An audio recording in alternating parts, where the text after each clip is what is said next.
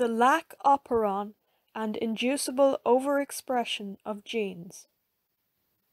Suppose, as a scientist, you want to produce a protein of interest in large quantities.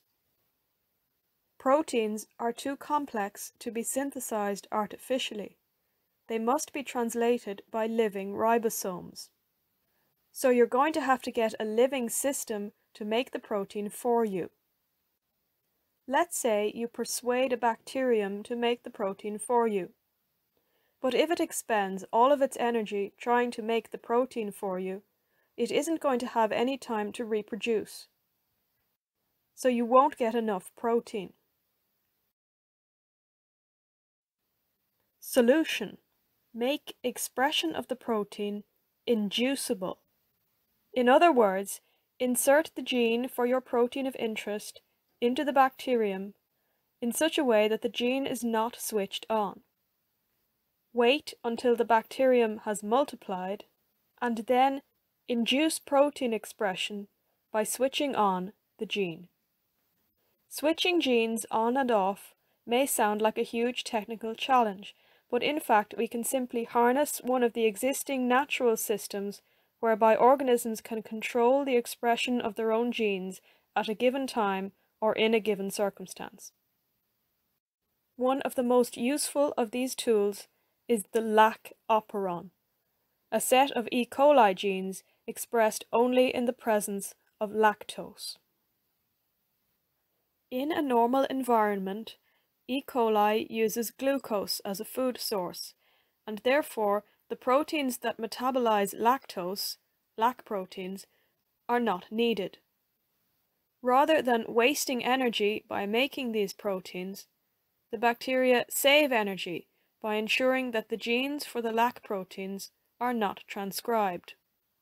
However, when the bacteria find themselves in an environment with no glucose, they recognize the presence of lactose and switch on their lac genes.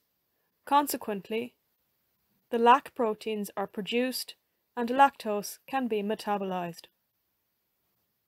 How exactly does this work? Well, the lac genes form a single operon, which means that they share the same regulatory sequences and so are transcribed together. When the operon is switched on, RNA polymerase binds to the promoter sequence and initiates transcription of the lac genes to mRNA.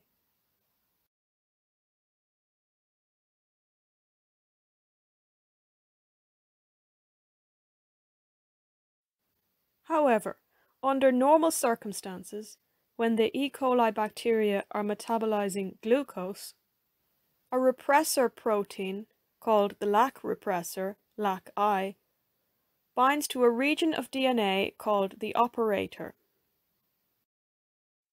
When the Lac Repressor is bound to the operator, RNA polymerase cannot start transcription, so the lac genes are switched off.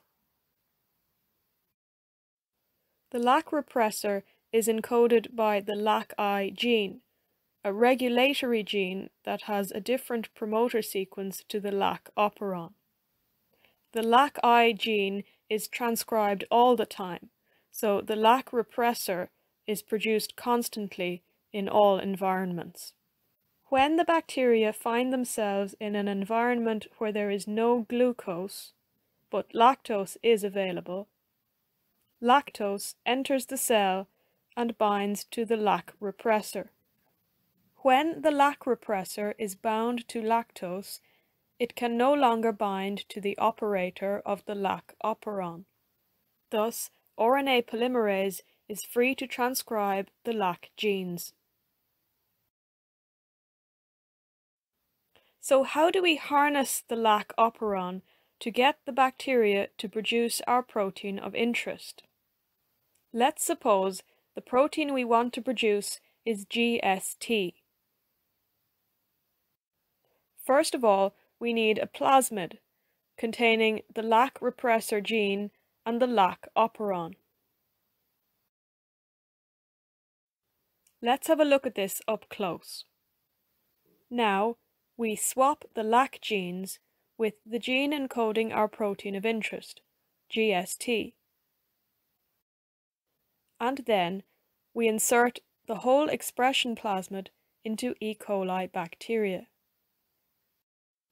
The Lac Repressor ensures that the GST gene is switched off, so the bacteria will multiply as normal.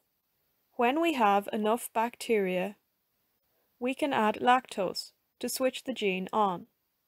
Actually, in practice, we usually add IPTG, which is a molecular mimic of lactose. The advantage of IPTG is that it doesn't get metabolized by the E. coli. When the IPTG is added, it binds to the Lac Repressor protein,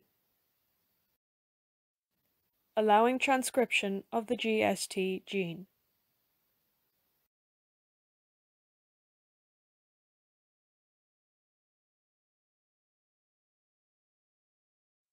The technique described here is called inducible overexpression of a gene. Overexpression means an artificially high level of gene expression, producing large amounts of the desired protein.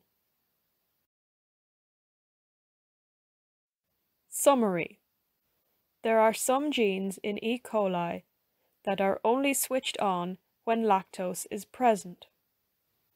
We can copy the regulatory mechanism of these genes and add it to a gene of interest. Now, if we add IPTG, a lactose mimic, we can switch on expression of the gene of interest. We can use this technique for large-scale protein production.